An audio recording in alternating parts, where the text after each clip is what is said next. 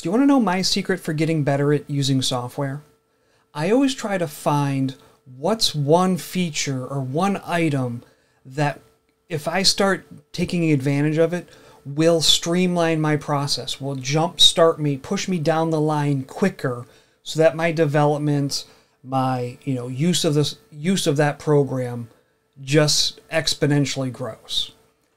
In Microsoft PowerPoint, I think the feature that a lot of people don't take advantage of, but has that capability of really pushing your development to the next level, is the selection pane.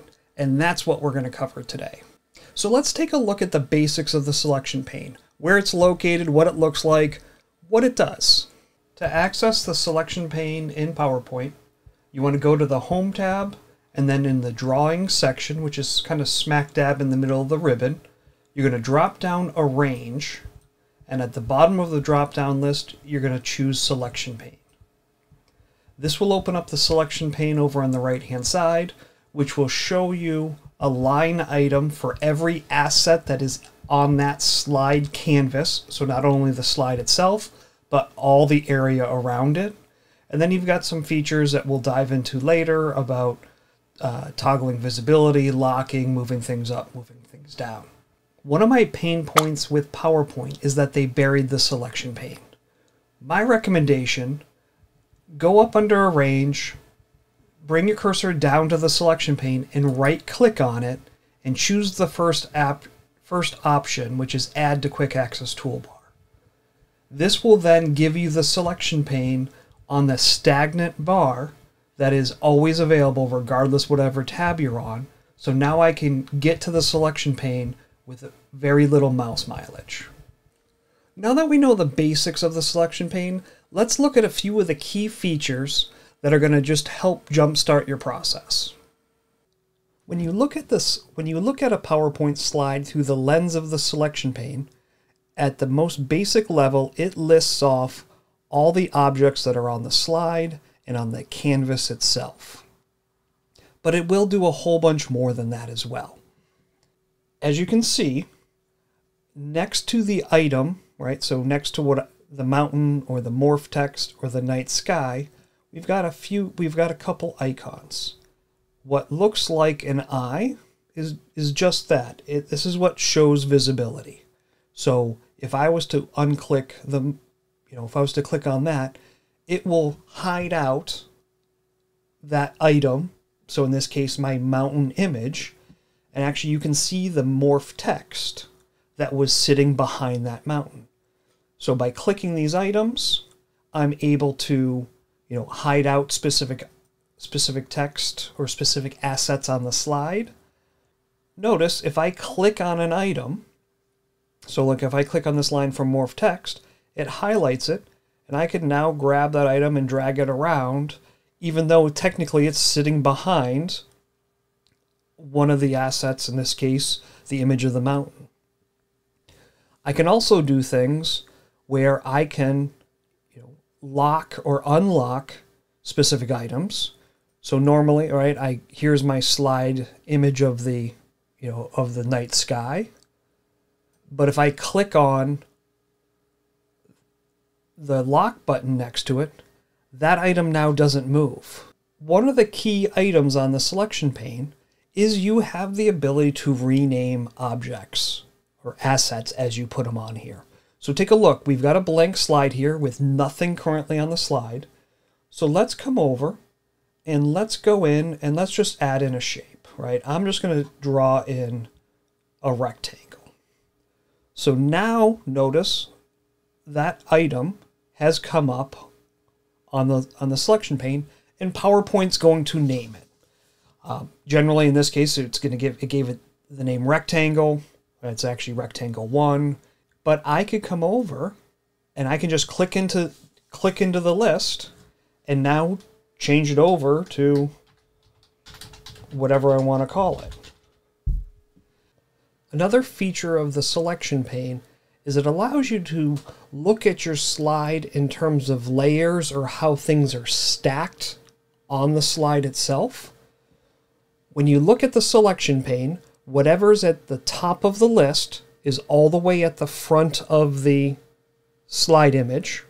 So if I was to toggle off visibility on this top item, notice it falls away because it is at the front of the, it's at the front of the slide image. But I can rearrange things two ways.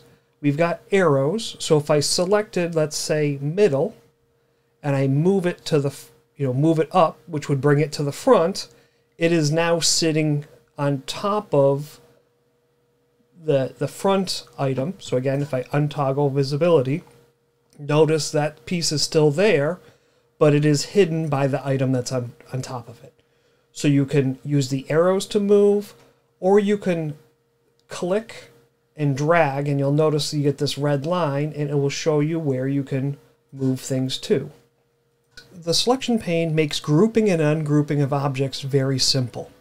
When you look at the selection pane, I can select as many items as I want, and then go up under Shape Format and choose Group. Control G would also do it. You'll see that there is now a group name, right, which I would recommend changing to something else. And then underneath that group name, slightly indented in, is every asset that's part of that. And if we close the little caret, it will just show you the group name. And if you expand it, it will show you everything that's part of that. PowerPoint's Selection Pane is also very important when it comes to working with animations. Animations are assigned to specific objects or assets on the slide itself. So the naming of our items in the Selection Pane will also appear when we go and look at the Animation pane. So if you go under the Animations tab, and then under Advanced Animations, select Animation Pane. When we assign animations to a slide, or to an object on the slide, it's going to be assigned to the name of the item from the selection pane. So the way we name things is going to determine how easily it is for you to figure out exactly what you're working at when you're looking at your animation list.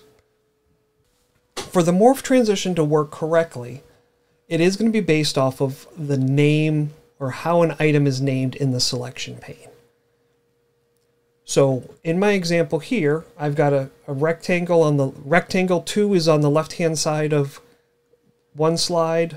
On the next slide, rectangle 2, the name I've named it on this selection pane, is over on the right-hand side. So if I go and I look at it in presentation mode, and I transition to the next slide, because they're both named the same, PowerPoint will apply this morph transition and move it from its current location to its other location. But what happens if we want to go from a rectangle and morph it into a circle, right? So I've got one called rectangle 2, I've got a circle called oval 1. If the names don't match and I try to transition, it doesn't work. One fades out, the other fades in. So a pro tip for you, to get shapes to morph from one shape to another, what you need to do is you need to use 2 exclamation points and then give it a name. So I'm just going to call it, exclamation point shape. And then what I would do is go in, highlight the name, copy it, go into the previous slide, the one we want to have it morph into, paste it there, right? So they've both been changed. And if it's on other slides, you'd want to do that as well. Go through and make sure the name is the same across the board. But now if we look at this in preview mode, right? So we've got our rectangle, and when I go to the next slide, it morphs it now into a circle. Did you see what I mean about how this one feature can really change the way you develop PowerPoints? How you're going to be able to work quicker, work faster, work more efficiently in Microsoft just by taking advantage of the selection pane? Seeing all these features in action is great, but more importantly, you need to actually put this into action yourself. So let's take a look at the short homework assignment I have for you so that you're going to be able to grow your skills in PowerPoint using the Selection Pane. The homework assignment today is quick and easy, and it follows along with the features of the Selection Pane. You're going to be creating a slide with a series of objects, working through how to manipulate those. We're going to add it to your quick access toolbar, work on toggling visibility on and off. You'll be looking at how to rename, or you're going to be going through and renaming objects, change up the layering order of how they stack on the slide itself, how to select hard to click objects directly from the Selection Pane, and then working with grouping and ungrouping. Obviously, you can pause the video to get the assignment. I will also put it into the description of the video itself. If you don't want to pause, you can see it right from the description. If you found any benefit in this video, just take a moment. If you haven't already, subscribe to the channel, like it, comment, any of those things. All of those actions help me create more videos, put the resources into building out more items. Other than that, I hope you guys all have a great day.